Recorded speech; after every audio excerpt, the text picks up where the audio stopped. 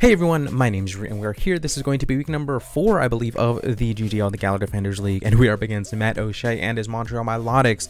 And this match took a little bit of effort to schedule, but we're finally here. This is going to be a really interesting matchup, right? So this is going to be kind of one of the tests of my strategy for drafting Rotom Frost and kind of banding it up with the Dracozolt to kind of discourage bulky waters and to kind of pivot around and kind of do a lot of things that it needs to do, and especially not be too hindered by ground types like this Palisand that's on the other side here. He does have a lot of protection for things like his Corviknight and his Slowbro, like the Raichu, which is going to be a huge issue, but I like the way that my team composition kind of interacts with his team. Things like the Raichu and the Palisand are going to be huge issues for me, but I think I have an opportunity to kind of get things out of the way for Dracozolt to kind of do what it needs to do in this matchup, and if I can be put in that position, then I think Dracozolt can do a whole lot in this matchup. I'm just super anxious to see whatever the heck he brings. I have no idea what to expect, but here we see, okay, we will see the Urshifu, which I did expect, the Slowbro, the Crustle,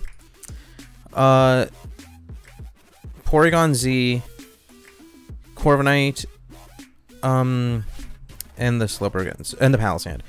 So right off the bat, no Sylveon's huge, no Charizard is interesting, no Basculin's really interesting. Wow, no Raichu. I just realized no Raichu. Okay, that's insane. That's nuts. So actually, that means that without any Scarfs, Premier and Outspeeds hit the entire team. Although Urshifu is very likely to be Scarfed here. No Roserade. Wow, no Roserade is really interesting to me. I think, yeah, that's super interesting. I think he's, I don't know what he's trying to do here. I do think that, that Serena's a really solid lead. I feel like I lead with Serena quite a bit. I mean, I also just think that I think Primarina is a really solid lead here. I'm gonna lead with that. Now Matt has kind of gotten into some shenanigans with me and Crustle in the past. He has 6'd me and Josh before with the Crustle. I don't want that to happen again, but hopefully we're gonna be able to kind of manage that a little bit. Either way, I'm extremely nervous. Just looking at this matchup here, the door is wide open for Dracozolt. Leads off with the Crustle. Now this thing is very likely sturdy. This thing could very well Shell Smash. I don't think it would be kind of a strong Shell Smash set here. I really don't have much downsides into just clicking Scald here. I could also just Flip Turn out. I think Flip Turning might just be the way to go here. If I do Flip Turn, it would allow in... This is probably the Mon that I want in here, though. I think he might just want to set up hazards here. I could just Scald here, I think. I took probably too much time to think about that. But, I really... Yeah, it goes down to Sturdy. It does allow in the Slowbro, but I'm not... I don't know. I guess I shouldn't be... It does go for the Shell Smash right away, so he's trying to 6-0 me once again. That is interesting. Now, I'm not going to say that I can't get 6-0'd here, but I believe I at least have a Mon that with a Scarf can outspeed this at +2. I might... Okay, so Dracozolt for sure can, but I have to hit a move. Yeah,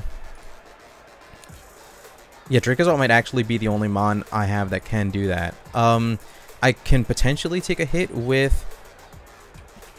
He also has to fear Aqua Jet as well. I can also potentially take a hit with Sandslash. But turn 1 Shell Smash is nuts to me. Let's go for the Earthquake. Can we take one? We do not take one. Okay.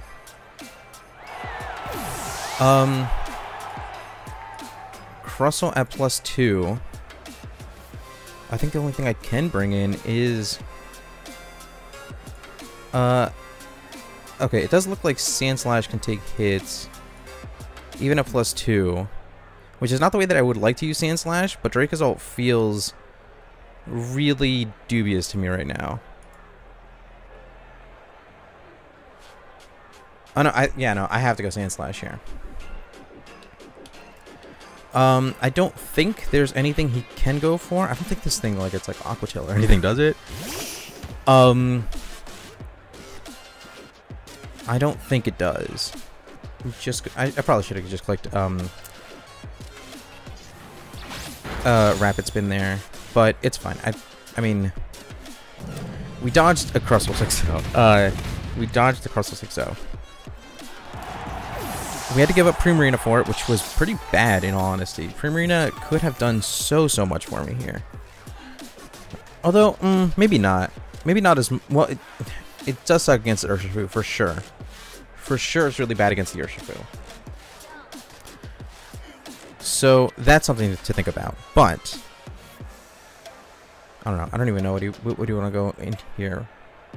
What do you want to go into now? It goes into the Porygon. So this thing, this thing could just be like Ice Beam and try to hit me right now. I don't think. How soft am I to Urshifu if this thing goes down? I think I just go for either rocks or damage. I'm so thrown off by how this match is going. I'm very thrown off. I think I just try to get damage onto this thing, right? I maybe should have set up rocks too. Goes for the tri-attack. So this thing could just be Scarfed Adaptability.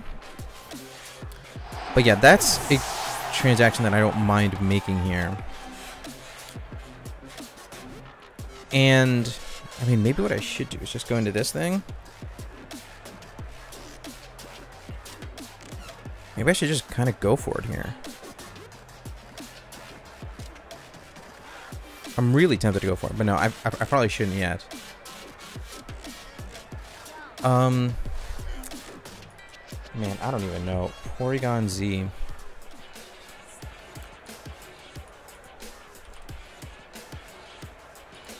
Porygon Z is destroying me.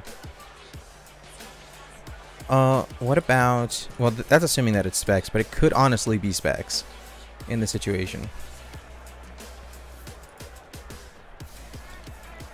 I think I could also do this. But... I'm not sure. I'm not sure how I should play this. Well, it at the very least discourages two switch outs. It makes the only switch out possible, like the Palisade here, which is fine. I would expect. Yeah, it does. Okay, that's fine. It does under half, so it's not Specs, I don't think. We do get the Volt Switch off. Oh, that actually means that this thing could be Scarfed, which is probably almost as scary here. But let me see here. Porygon Z. Porygon Z. If we take away an item... Yeah, that's almost definitely Scarfed. That's almost definitely Scarfed. So my only question would be... Yeah. With Serena here.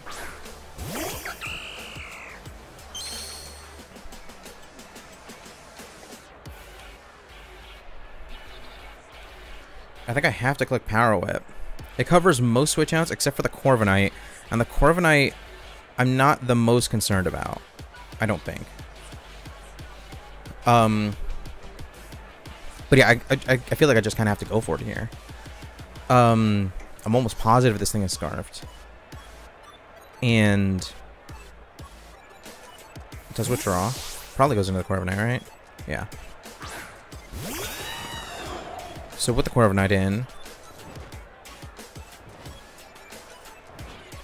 I feel like there's no real downside to going into this thing, except for the Palisade, obviously. I think I'd have to double here. But I think I'm fine with that. I think I'm fine with that. It's gonna be tough though. It's definitely gonna be tough.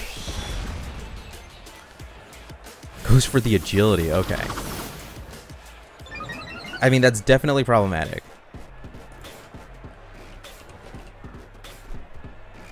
Corviknight.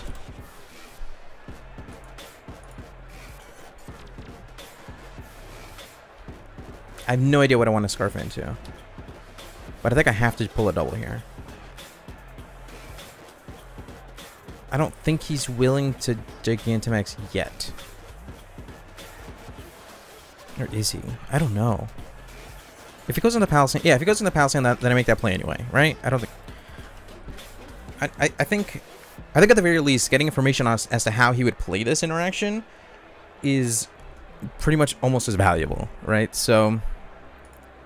I think this is kind of what how I have to think of this interaction. It goes for the bulk up. So that's really problematic. That's very problematic. But Draco's ult is still doing a whole lot of damage.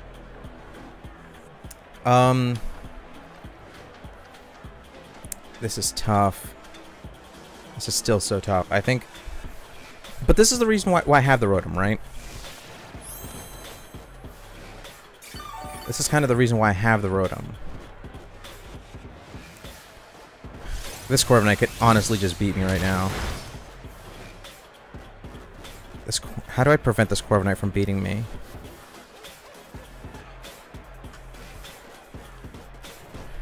I think... Man, I really can't give up the Serena, though. I was thinking maybe give up the Serena. I'm out of Pokemon to give up, really, because I really feel like I need...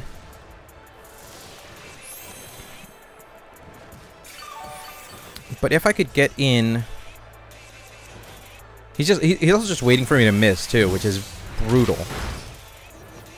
Oh, and I didn't even think... Is this thing pressure as well? It is pressure. Yeah, I'm gonna...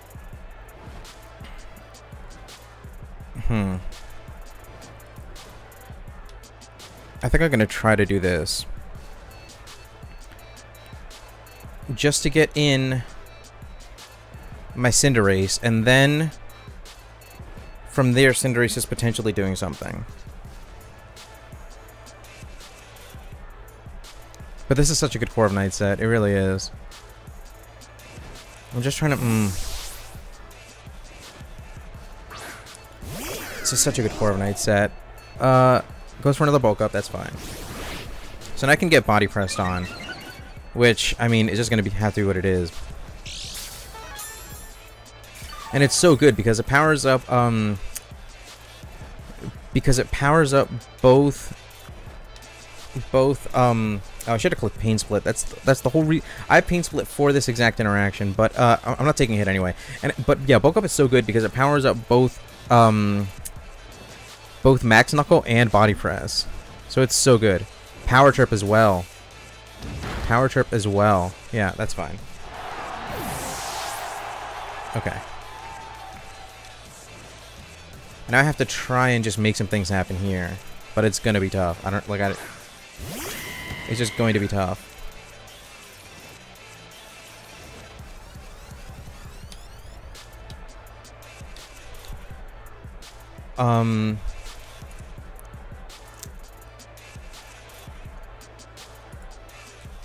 Yeah, this is gonna do almost no damage. Actually, okay, so this is probably slightly more offensive. I honestly don't even know. Well, judging based, I can probably judge based off of the Dracozolt damage, right? Oh, it's also moderately fast too. This thing is at least oh, is this thing really defensive? But no, it can't be that fast and that defensive, can it? Oh, it's a +1 defense, I believe, yeah. That's why.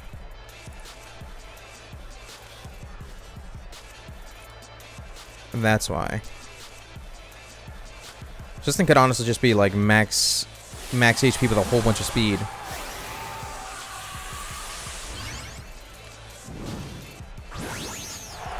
But now,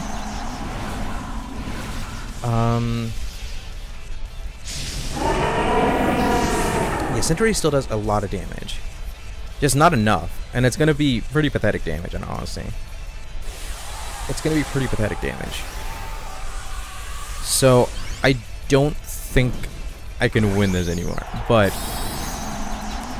I don't know. If Cinderace crits, then Cinderace crits. But it's just a very good Corviknight. I honestly thought the Corviknight would be something that I could kind of abuse in this matchup. But it's honestly just not. I believe that lowers my special defense? Question mark? Yeah. But the moral of the story is that I can take 2, which probably means that it doesn't have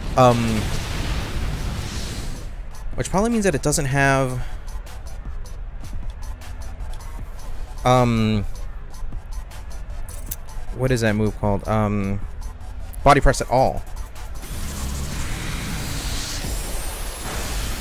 I probably should. Yeah, I definitely should have gone for Airstream.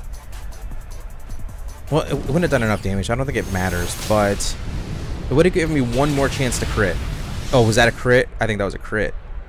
That was not a crit. Okay, I just got a super high roll. Okay, that's very interesting. That is very, very interesting. So that's huge. Palisand is most likely, actually Porygon's most likely to come in at this point.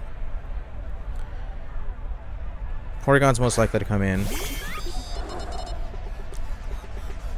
So yeah, at this point now, definitely Airstream was the move to go for.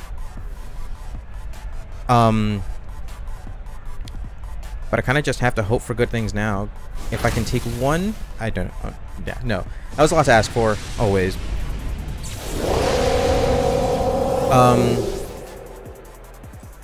But now that we're here, I know I can go into this. And I probably just have to U-turn out. Now this would be a fantastic moment for me to get a crit, in honesty. But at this point, yikes, that's so much damage. Actually, that was a huge misplay. I should have just... Oh, that was a huge misplay. That was never the correct play. I don't know what I was thinking about on that play. I don't know what I was thinking. I should have... Well, I don't know what I was thinking.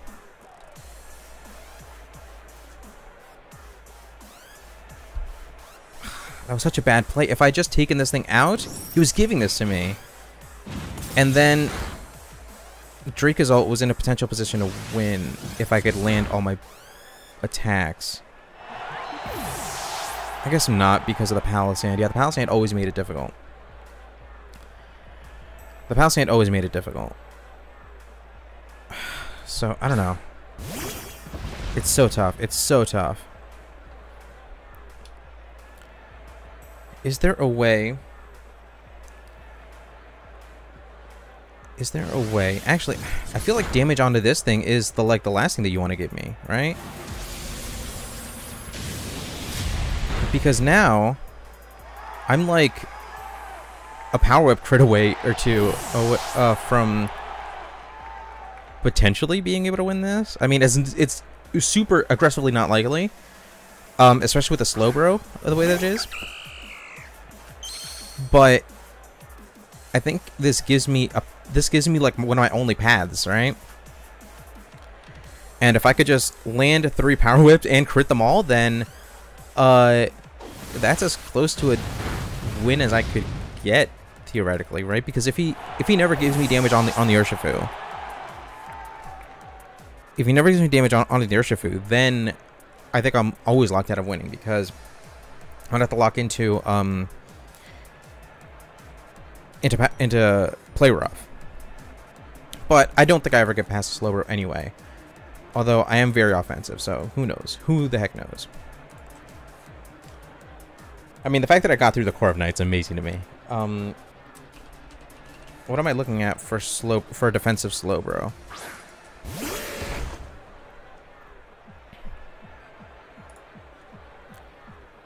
Oh my god, I'm doing almost no damage to this thing. How am I doing so little damage to this?